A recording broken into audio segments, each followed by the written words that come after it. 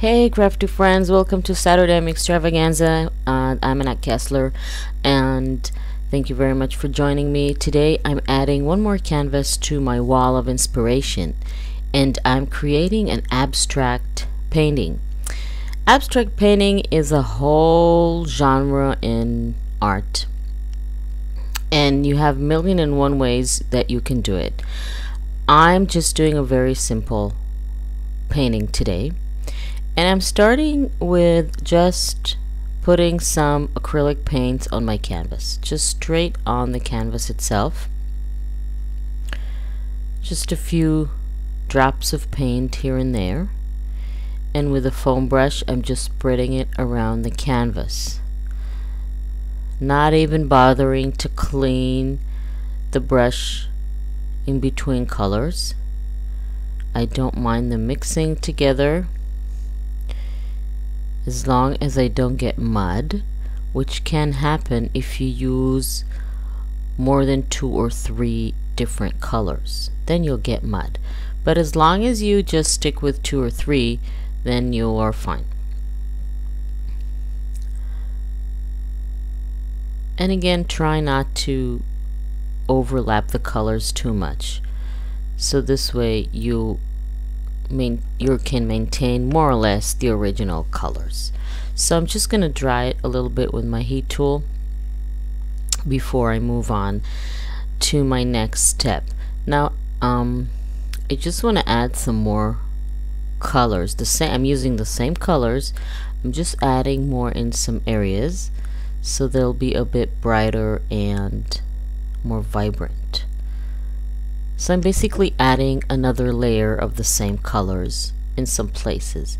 And I'm using just an old plastic card, credit card or whatever card that you have, to spread the color, the paint. It's a very nice effect to my card. And you can see that I just spread it in 2 lines, leaving very big blobs of paint. I just want it to be this way. I want the texture and I want the volume of the paint to stay on my canvas.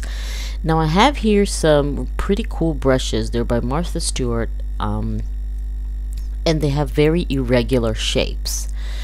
That is really great for adding lines and more texture to your canvas. And this has sort of 3 small brushes on one big brush, and again I'm using the same 3 colors. I'm just adding them in a different way, in different lines, and creating pattern on my canvas. And I have to tell you, I have no planning whatsoever. I'm just creating it as I go along with the video. Just gonna add a little bit of white. I'm just creating it as I go along, and this is what abstract painting is all about. This is another type of brush. This one has 2 small brushes, and look how pretty that is. You can just play around and add lines, and this is the biggest one that I have, again with 2 brushes.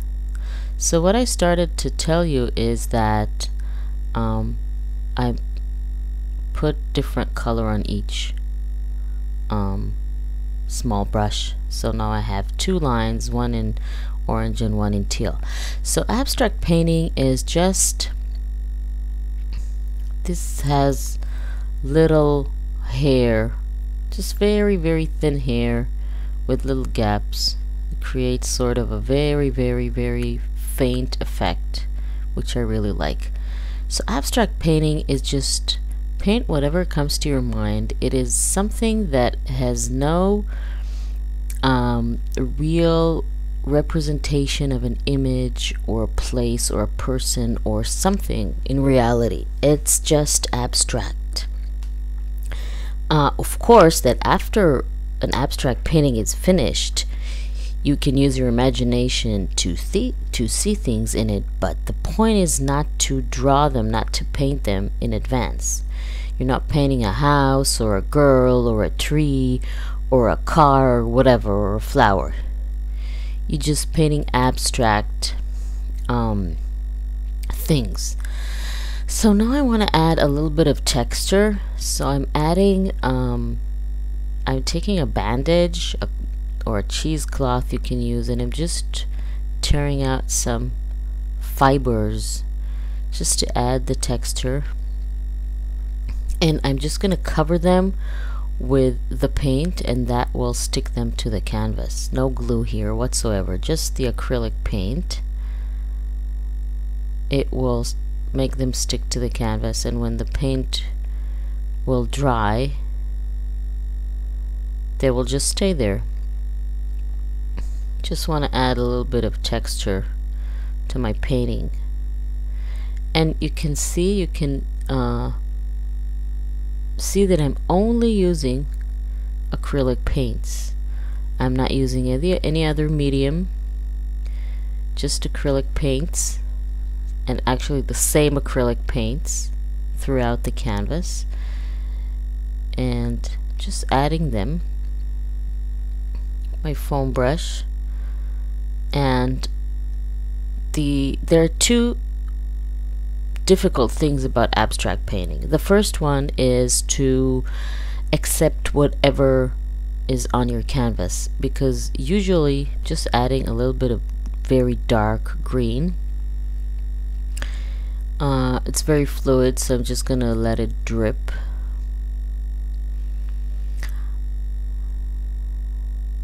And I'm just gonna add a little bit more with my card. Again, I'm leaving it very blobby, and I'm not spreading it with a brush because I want the texture. So I began to explain that it's sometimes very difficult to just accept whatever is on your canvas. Of course, you can always paint all over it with gesso and start again, but the whole point is just start painting, and whatever comes out comes out. And sometimes it's not easy, because sometimes you don't like the result, but that's what it is. So you should either think of a way to make it better, or just accept what you have.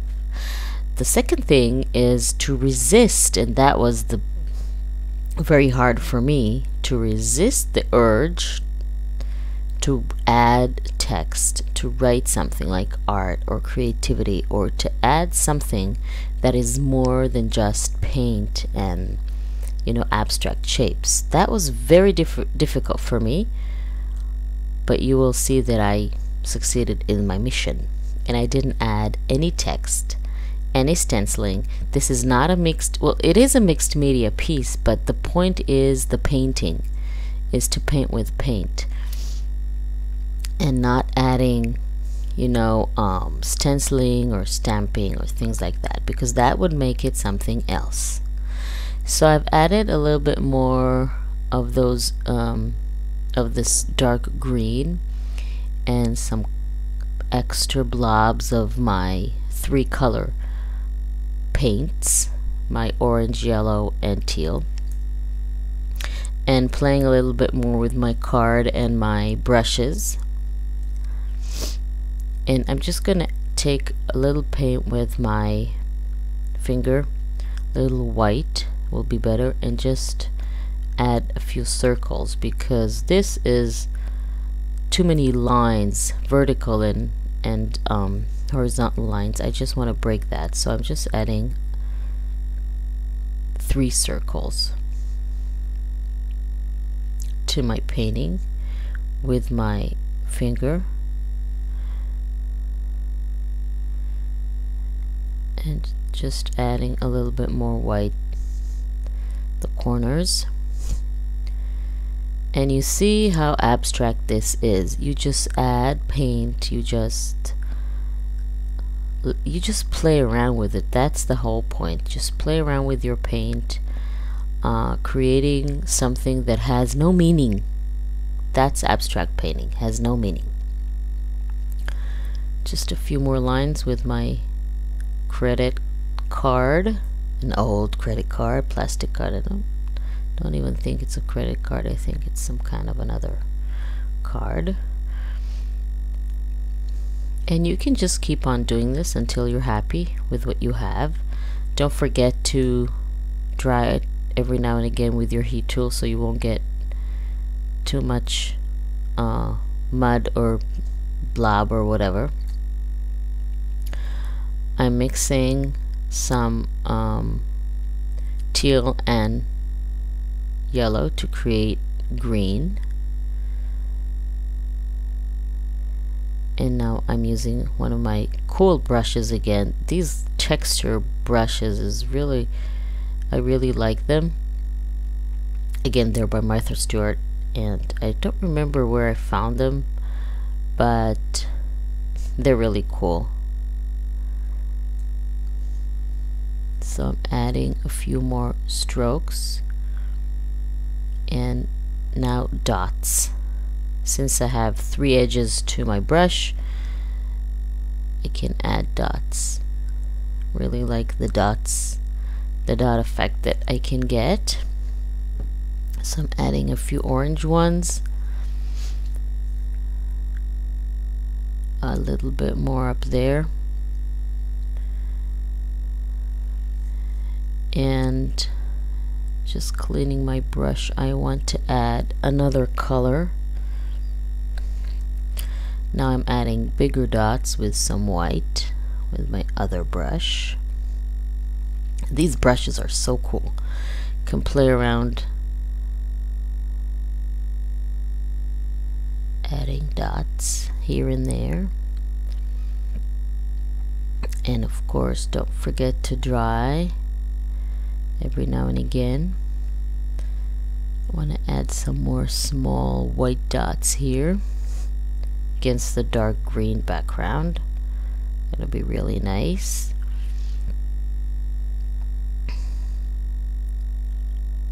And I think I'm gonna dry this, and I think I'm done with my painting. Now, yes, I really like how it turned out. Now, the fun part about abstract painting is that now you can look at it and start imagining things that you see in the painting, which of course I didn't mean to create when I started, or even when I finished. To me, it looks like a reflection in the water of the moon and the sun, with those two big, I don't know, towers or trees, and the little dots look like lights in the city or something. Looks like night sky a little bit. You know that the brain has a natural tendency to look for patterns, and it usually looks for patterns that make sense to us.